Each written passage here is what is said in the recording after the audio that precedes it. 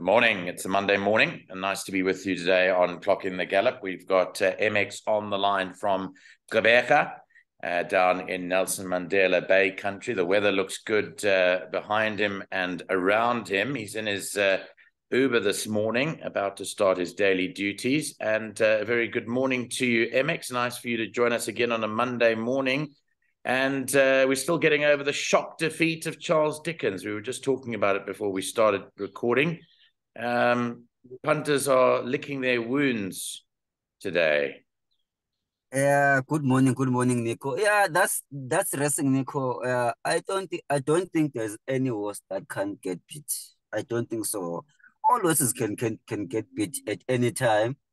So that I don't think that makes Charles Dickens not a good horse. I still believe Charles Dickens is still a very, very good horse to look out for in South Africa. So yeah, people must know that every horse can get beat at any time. Yeah, I And think that's what I think you're right about that. I mean, Alistair Cohen tweeted that exact same point yesterday, saying that every champion has been beaten at some stage or other. And there's no doubt Charles Dickens is a champion. We all wanted him to win. The racing purists are certainly, their egos are dented today because they expected him to win. But he will come back and fight another day. It just wasn't to be on Saturday. And the elements conspired to beat him, if I can put it that way.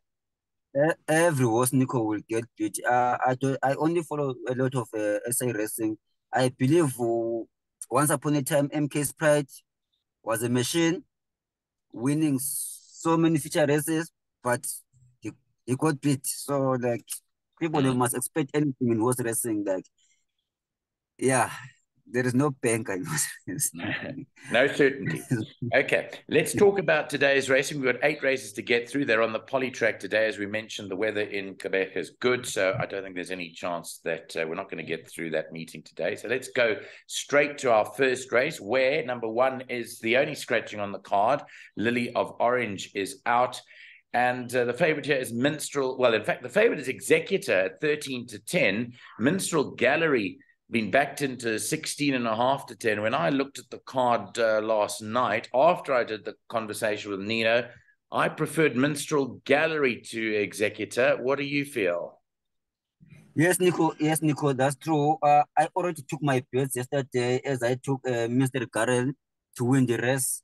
There was a bit value than today because Executor was the favorite when I took that bet. So now I see Mr. Garrel is a favorite. So I think I contributed to that horse to go down because I took Mr. Garrel to beat Executor, and then number 2, that is St. Patrick's Day, and then number 5, that is Ray Flame. Ray Flame. Ray Flambe, yeah, number 5. Yes.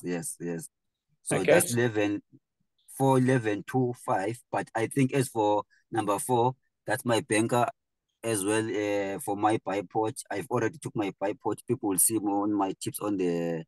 Yeah, I saw you were up pretty early. You must have been up early this morning doing, because all your tips are loaded on the Tab app already, which is great. I see you've loaded a number of bets on there, and I see that your percentage isn't too bad. You've crept up since I last looked, so you must have been winning a few things. Yes, Nico, today I'm in business, Nico. Today, I think it should be a good day for me. Okay, so you're confident today, MX? You're confident with your selections today? I am high confidence, Nico. Very high. So we're starting off with a good win bet on number 4, Minstrel Gallery, in the first race, according to MX. That's the start of the bipod. Let's go to the start of the PA today. Race 2 is a maiden over 1,600 meters. And no real changes to report over here in terms of anything important. There's the betting. Federal Reserve has been backed to favorite, to outright favorite, but closely tracked by Foot Soldier and Vuvuzela Umlilo. What did you think? Yes, Nico, in this race, I've got only 3 horses. Those 3 that you're talking about, I think it only depends on the day what happens. So I choose number 5 to win the race, followed by number 4. Followed by number 6, Vuvuzela Umlilo, and then number 4, Foot Soldier, and then number 7, the last pen. So I surely believe that would be the quoted for today. 5, 6, 4, 7 in race 2. 5, 6, 4, and 7 are the numbers for MX in race 2. He likes Federal Reserve, the horse that is being backed there in the second race. Okay, let's track to the third race. Started the pick 6 at 2:15. It's a novice plate and it's run over 1,000 meters. And there are no changes in the third race, MX. Looking at the betting, the money's coming for this horse, Modern Magician. It's now into 9 to 10. It was as big as 12 to 10 yesterday, but 9 to 10 this morning. 33 to 10 Coastal Path. 4 to 1 Stay the Course. What did you feel? Nico, I made Modern Magician my banker for the day, my best bet for the day, because of what I seen last time. The horse finished like a cracker. So I was very impressed last time. I was really impressed. No jokes, Nico. I thought this was next time will kill them. So here we go today. Drawn 1, same pilot on top, better draw. I believe this horse can be a cracker today. We run a cracker, followed by number 4, that is Coastal Path, which has taken some good horses. And then by number 3, Stay the Course. I also like the horse. And then number 6, Drop of Time, first time in PA with Matsunyane and Kelly Mishley. Yes, so 1, 4, 3, and 6 in race 3. 1, 4, 3, and 6. You're confident about Modern Magician. The drop down in trip, they've put the blinkers on today. So just note that the blinkers have gone on. You might not pick it up, but it is a subtle change in the computer form. Last time you'll see H, which meant compression mask. Today you'll see J. J means blinkers and a compression mask. So they put the blinkers on Modern Magician today to sharpen it up for the drop and trip, I suspect, 1,000 meters. Interesting for me is Coastal Path had a merit rating that was as high as 88 and 86 when he ran against Kaya's Hope in those feature races in October last year. He's dropped down to 76 today. I think that the difference between the two isn't as big as the betting suggests. So that's my comment on it. Whilst Modern Magician may well win, I don't think that Coastal Path should be as big a price as 33 to 10. Right, let's go to race 4. And that's what I said actually about the other day about Charles Dickens and Jet Dark MX. I was saying to Lyle Cooper on Saturday morning, apart from saying that Al Mutana had a big outside chance at 50 to 1, I said to him that backing Charles Dickens at 4.5 to 10 and 5 to 10, and backing a place on Jet Dark, which was 33 to 10, for me, I'd be the places on Jet Dark more than I'd be the wins on Charles Dickens, because you knew Jet Dark would run in the first 3, and that for me was the bet of the race. Yeah, that's a good point, Nico. That's all what I always do when I'm taking my bets. When the favorite is red, then for me, I'll find the best place was in the race. Yeah, it's a tactic that I think that punters need to be more accustomed to, because they moan and groan when these odds-ons get beat.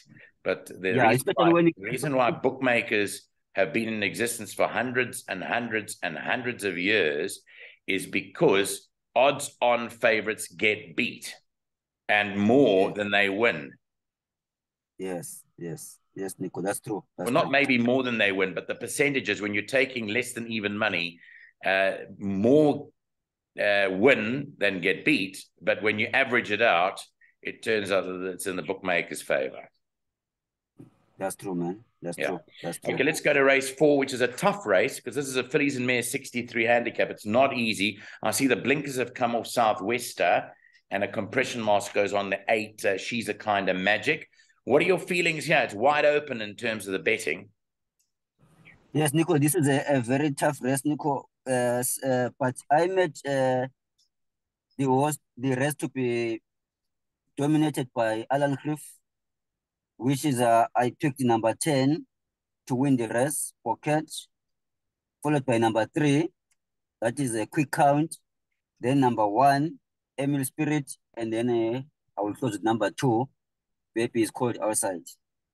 Okay, so you think it'll be an Alan Creef dominated race. You're liking Bouquet number 10, who's at 4-1 ahead of the stable companion Quick Count. You didn't mention the money horse Miss Rose, which is coming from 8-1 to 6-1. You don't like Miss Rose? It's a big jockey strike from the last time. Yes, Nico. I think it's a good horse, but I don't think can win this in this race. Okay. I don't think so, Nico. So you prefer no. Bouquet is your top choice, eh? Okay, Quick Count, and then MS Spirit, and then Baby is called outside. Those four in my pick six are enough. We'll save to see about this Miss Rose or whatever. But yeah. Okay. Just a quick comment on MX is still also very, very shy today because yesterday in the Hollywood Bets Punters Challenge, you tell me you got 6 out of 8. We had Alan B walking away with 1.5 million rand because he got 8 out of 8. You were close. I was close, Nico. I was close. And when I look at it, the horse that took me out, Iron Wheel and Pray for Rain, I think they jumped as favorites. But when I took them, they were not favorites. And then they jumped as favorites, like Pray for Rain jumped as favorite. But yeah, as for Iron Wheel, ran a very disappointing race. Better on the turf, maybe, than the poly. Yes, maybe, Nico, but that's horse racing. Yeah, you win some, you lose some. Well, you got 75%, 75%. If you wrote an exam yesterday and you go back to matric or you go back to school and you get 75%, you pass with a distinction. You know that. So that's very, very good. Look at it that way. Okay, let's go to race 5. Race 5 is a merit rated 82 handicap, 1,200 meters, 20 past 3 is the off time. No changes in the 5th race. Tell us what you fancy here. Again, the betting's close. Okay, Nico, Naval Secret is my first choice in this race 5, followed by number 6, Brass Bell, and then number 3, Life on Mars, and then number 4, Al Qasim. Okay, so you're tipping Naval Secret. He's a very good horse on the poly track. Louis Nkotwa rides. He rode a Group 1 winner, Make It Snappy, on Saturday. So he'll be on a high today. So you're going for Naval Secret, 33-10 to beat home this field. Brass Bell, Life on Mars, and Al Qasim. There is one other I wanted to mention. It's the newcomer, number 7, Path of Choice. He's never run on a poly track. He's never run in Gqeberha. But it'll be interesting to see how he goes. He's the dark horse in the race for me, number 7, Path of Choice. Race 6, 10-4 is a fillies and mares 70 handicap over a mile. Blinkers go on number 2, Double Destiny, and no cheek pieces on. In fact, that's not that race. That's the next race. So race 6, there are no changes. Let's go to your selections here. Again, a tough contest. They're betting 4-1, the favorite Demigod, 9-2, Saint Anastasia. How did you see race 6 working out? Yes, Nico. When I look at it, last time Smanga came back from the back to beat Saint Anastasia, on the line. He was carrying 57.5. Today is carrying 61. I think the result will change this time around. Saint Anastasia, I'm picking Saint Anastasia as my first choice. Chess Mujang for Joannel to beat number 6, Silver Slippers. With Miller. And then I'm going with number 1, Demigod for 3rd, and then number 9, Mrs. Hotline for 4th. Then I will also have to add on my pick 6, Nico, number 10, Oprah Swing, in case. So actually in this race, I've got 5 horses. 5 is my first choice, 6 second choice, 1 third choice, 9 fourth choice, and then 10 for a additional choice there. Okay, so there we go. 5 numbers there to work around, to smash around in your bets in race 6 with MX siding with Saint Anastasia, the same horse that Nino Podesta tipped last night to beat Silver Slippers, where there's a smattering of support into 8-1. On we go to race 7 now. That 7th race, I gave you those changes in the feature, the Allo handicap. You can put blinkers on number 2, Double Destiny, no cheek pieces for the 4, Easy Living. Those are the changes. Yeah, a bit of money for Sherry for me from 5-1 at 4-1. You've tipped this horse before, has to carry 60 kilos, joint top weight with Double Destiny. But they're betting 4-1 the field here. 4-1 Double Destiny, Sharif for me, 9-2 Pinnacle and Chronicles of Narnia, and then 5-1 Carbonado and 11-2 Rainbow Thief. Give us your thoughts on this race. Yeah, Nico, as for share for me, I'm not sure if the horse loves the poly track, because if I check the formula for the poly track is very bad, Nico. So I'm not sure if it is good on poly track. Yeah, we have to give a chance and see what's gonna happen today. But my first choice here was number 5. That is Pinnacle. Yeah, was my first choice. Yes, Nico. Number 5 was followed by number 2, Double Destiny. Then number 6, that is Cabanado. And then number 3, Rainbow Thief for 4th. Okay. So you feeling that Gavin Smith might take this one with Pinnacle. That is 9-2 in the market. I see that it did beat Carbonado 2 runs ago, and it's better off at the weights. Pinnacle gone down 2, Carbonado's gone down 1, and it beat it by 1.6 lengths. I think you're onto something there. Pinnacle to beat which horse for second? Double Destiny. Double Destiny, then Carbonado. And Carbonado. Yes, right. So you don't like the money or sherry for me? Nico, I have to watch the racing today to see how does share for me performs, because the reason I don't choose the horse because I think the poly form is not good for this horse. So yeah. Okay. We have to see, and Diego is writing it for the first time, so we'll see what's going to happen. Okay. Let's move on to the 8th and last at 5-5. American rated 68 handicap, 1,300 meters. A tongue tie's gone number 2. Then in Focus. That's the only change. These are the races that you're pretty good at. Again, if you go back to Friday's podcast with MX, he tipped the Quartet. Your 2 roving bankers ran 2nd and 4th. You put in the winner. Thanks to you and thanks to Nina. American Landing eventually won back on the turf. That's a nice talking point that we've got between our team. And Tizzetti, I think it was, ran a nice race back and forth. That was the one that you were confident would run a good race. So well done on winning the Quartet. What are you basing the last race Quartet on? What do you like here? Yes, Nico, in the last race, my first choice would be number 3. That is Darlene, Pumim Joker for Mackenzie. Second choice is going to be number 1, Duke of Orange, JP for Smith. And then my third choice is number 8, Flinders Range, Ryan Manga with Zisman. Then my 4th choice would be number 2, Then in Focus from Smith and Ottawa. Okay. Then, yes. And what else?